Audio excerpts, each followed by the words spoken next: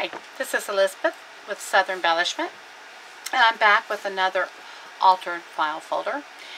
Debbie from Ephemera's Vintage Garden has me hooked on these. I'm addicted. I've always, as I said before in a previous video, I've always loved the decorative file folders. I've purchased them for years and used them on a speaker, so I like to put my notes in them.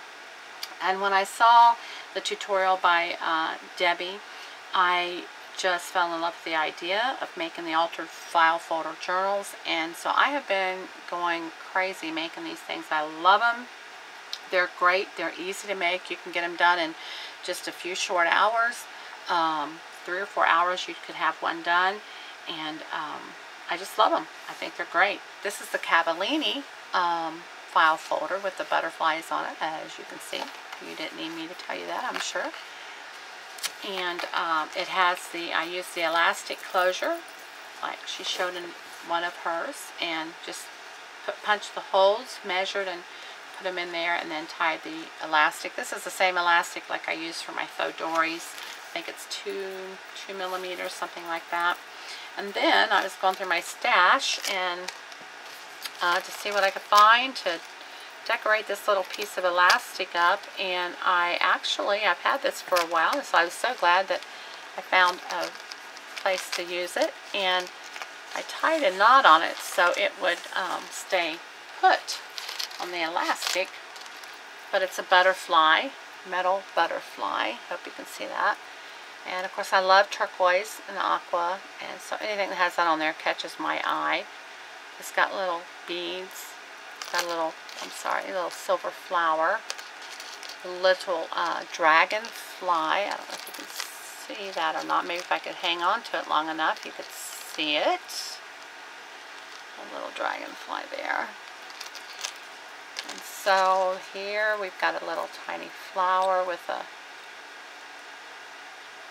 I thought it had a little crystal in the middle, but it don't. It's just a little flower. And so I was so glad to find that in my stash and be able to use it. The colors match the colors in the butterflies perfectly, so I loved it. It's a perfect match. And you've heard me say this before in previous videos too. You'll find I was inspired by Debbie for this, and I bound it with the pamphlet stitch and used embroidery thread. I just used the turquoise embroidery thread for an accent. But you also heard me talk about Denise with Tattered Dreams, how she's been such an inspiration to me, and I love the way she just adds the special touches to her papers. And so I have taken some of her inspiration from her, and I've used her ideas, and thank you, Debbie. And you need to visit her shop and visit her YouTube. It's Denise. I said Debbie. I'm sorry, Denise. Debbie inspired me with the folder idea. Denise inspired me with some of the decorations on the pages. So visit both of them. They have great tutorials, and if you get a chance to get either one of them, if you get the chance to purchase something from them, go ahead, because it's just beautiful. In here, again, the file folders are 6. You cut the top off to make it 9 inches this way, which Debbie will tell you in her tutorial. And then I took my scoreboard and scored 6 inches. I scored and then folded that, and I didn't cut anything. I just took that and made the flap, so it's got the little file folder, which just gives it a nice little dimensional look there. And but it's just a lot of room, as you can see, just a lot of room that way, and you can put a lot of photos this way.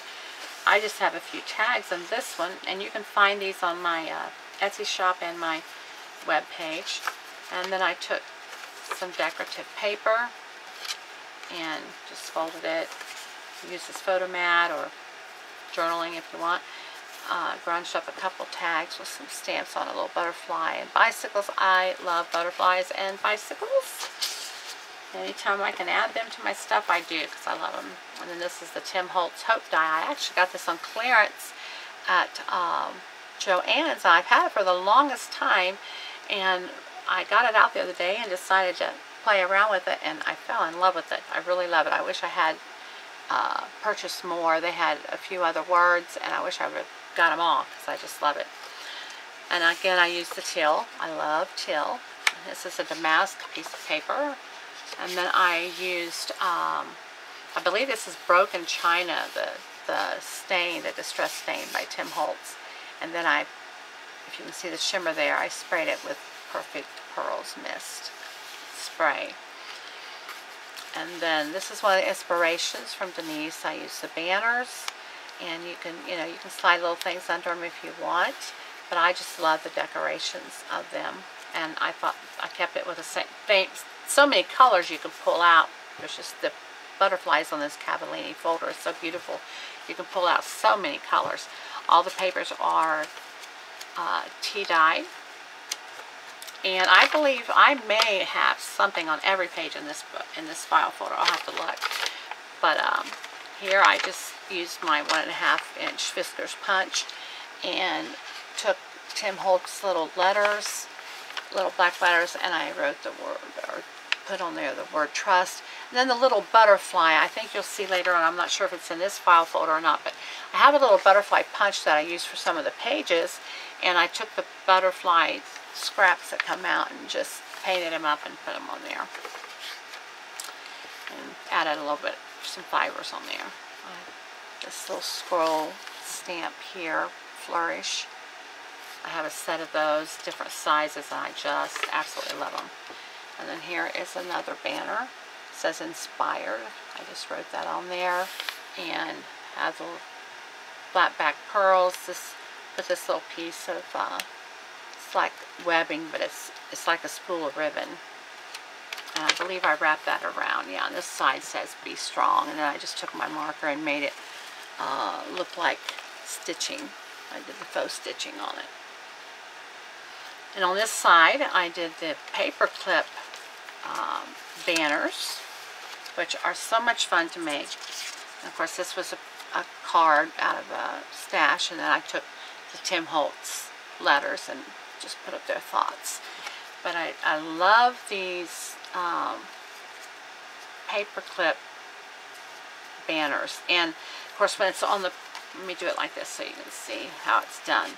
When it's on this side of the page, you see this one, and it's got the fiber in it, and it's got the little flat back pearl looking decorative that I got off of a Etsy shop, out of an Etsy shop. And then I just wrote the word Faith on there.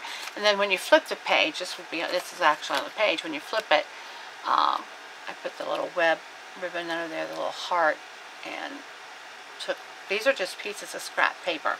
Save your scrap paper because they come in handy, as you know, and comes in really handy for the banners. Put that on in a minute. Here is where the little butterflies came out of. I took and cut a paper sack, like a lunch sack, and put butterflies. And it says, just when the caterpillar thought the world was over, it became a butterfly. And I stamped butterflies and then that quote. And then the little, as you can see, I just punched the little butterflies out, and then I saved those and used them throughout the book. And this says, it's the journey that matters most. That's a stamp. And here is the size of that ribbon. It's on a spool like a ribbon, but it's like a netting type thing. And these are just some journaling places there. Get this out of there. I'll put it back in later. And then this is Tim Holtz on the Edge doily die, which is absolutely gorgeous. I love it. I love it. And there's that damask paper in pink. And a couple journaling tags, Beauty and One of a Kind butterflies. And of course, you put a lot more in each of these pockets. You can put a lot more ephemera in, or photos, whatever. And here is a piece of decorative paper in the teal. And then I took the, this is I believe it's a Fiskars on the Edge paper die, or paper, not a die, I'm sorry, paper punch. And I will bring that up so you can hopefully see. It's just such a beautiful leaves and flowers. Makes it very lacy looking. And I sprayed the Perfect Pearls mist on the back to make it shimmery. Here is the other, here's paper sack also, the other part of the paper bag that I cut up and used as pages. And I just did a corner punch there and then took the decorative paper and grunged up a little bit and used my 1.5-inch scalloped punch. And then here is the parchment paper. You can get this at Hobby Lobby or online, and it is authentic parchment paper. I love the feel of it, the texture of it. I love writing on it, and again I use the butterfly punch and punch that. This is just, you'll see the other piece of this, it's a little bit longer on the other side, and I just put a little, took the graph index cards and that I coffee dyed, just keep them on hand, and cut a little heart for that, and grunged it up a little bit, and then sprayed the Perfect Pearls. This is a piece of the, I talked about that before, the middle part is, this is the middle of the book. It's the one signature book, but this is the cardstock that I talked about taking and putting in balsamic vinegar and baking it in the oven, and it gives it such a smooth, leathery feel to it. It's just absolutely beautiful. Now on this one side got darker, a lot darker than the other side, which was different, but they both have the same feel to it. This is kind of like one of those perfect imperfections.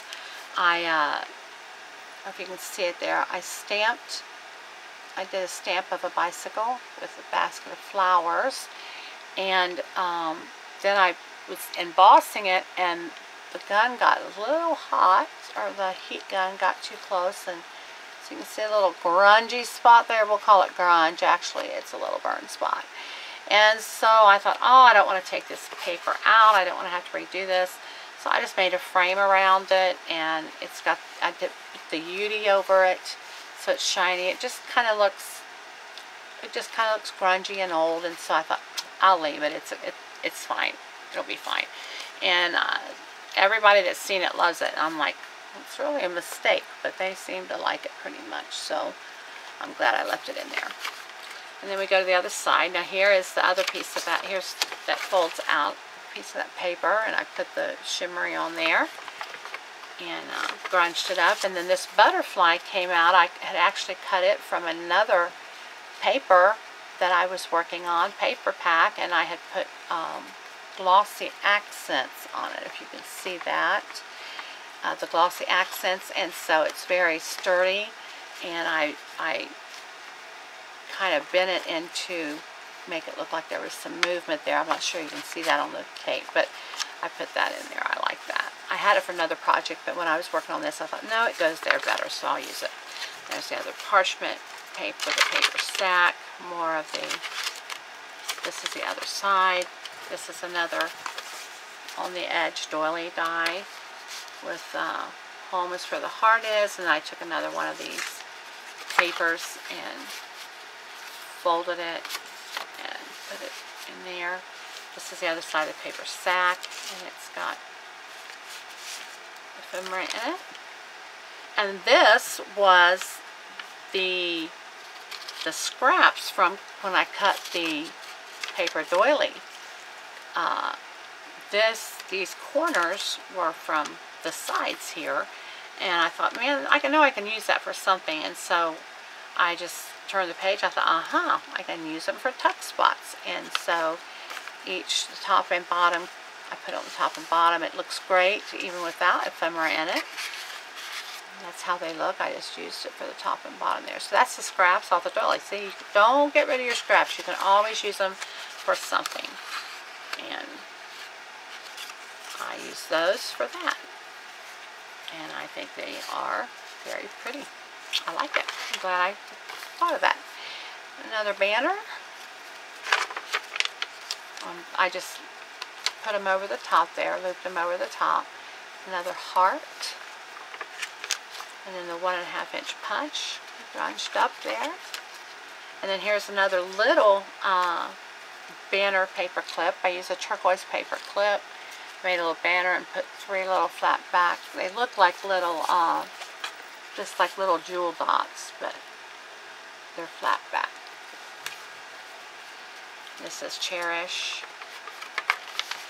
And then this again, I use this the broken china distress stain, and then put the perfect pearls on it. That's the other side of the signature and the other pocket.